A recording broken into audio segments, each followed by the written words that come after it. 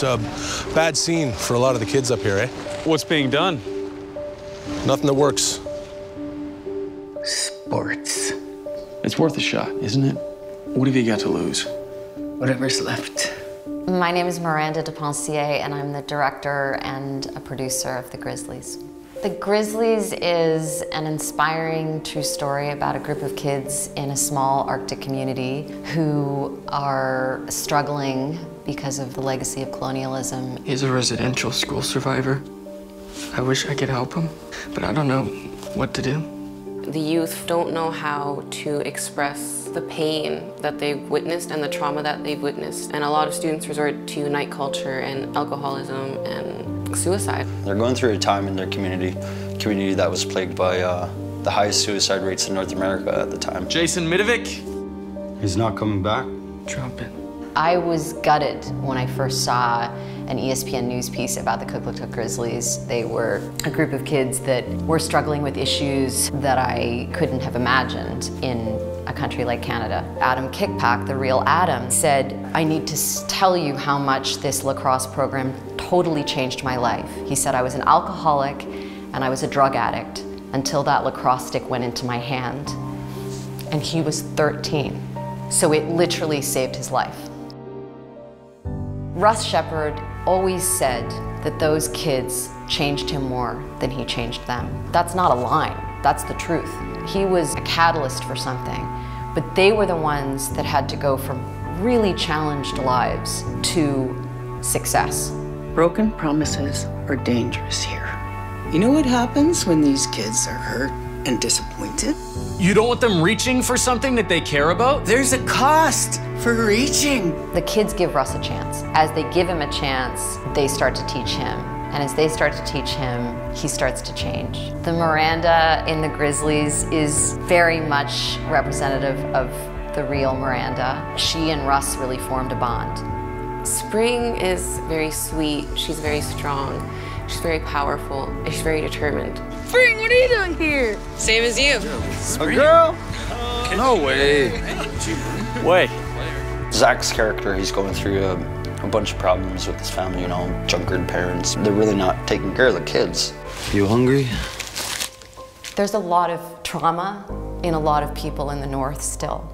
You know, we really screwed up as a government. We really treated our Indigenous people like crap. It's gonna take a long time to fix that. And we're just starting to have the conversation. Haven't you figured out yet that I don't know what the hell I'm doing? So you get our hopes up, change things, and then you walk away? It's not that simple. Looks pretty simple to me. You know, I've always wanted films like this to come out of Nunavut. Our hardships are finally being exposed. We've been dealing with this stuff for years and we're still here. You get knocked down one time and you're gonna run away? This is not about you. The Grizzlies, though it does highlight a lot of negative things, it embodies the power of Inuit people, the power of Indigenous people when they band together to overcome their traumas. There's a lot of emotions in it, you know, there's a lot of sadness and whatnot, but in the end, it's a feel-good story about a young group of rascals who, you know, overcome their obstacles through perseverance and teamwork and love for each other and for themselves especially, and they played lacrosse. It's not just a movie. It really is a beacon of hope. There was a moment where we had a circle, and one of the young men said that he had lost his best friend, his girlfriend, his cousin, and the entire front lineup of his hockey team to suicide.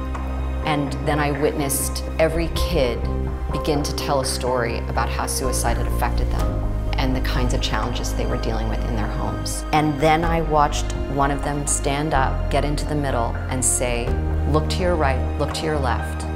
Next to you is someone who can understand." And they all joined arms and then started screaming, "New start, new start." I watched these kids share their trauma and then heal themselves. It was one of the most profound things I've ever experienced in my life. And we ended up taking the idea of that circle and putting it into the film. Each of us has had it tough, real tough, but we're a family now. Our team, we made our own family, and we got each other no matter what. So much of that community that I've met are reclaiming their culture, their way of life, their language, their tattoos. So I have a lot of hope for the future, and I think we should just stand back and watch the wave from the north, because it's beautiful and awesome, and it's gonna wow us all. I say we stay strong. We do what we came together to do, what we trained for.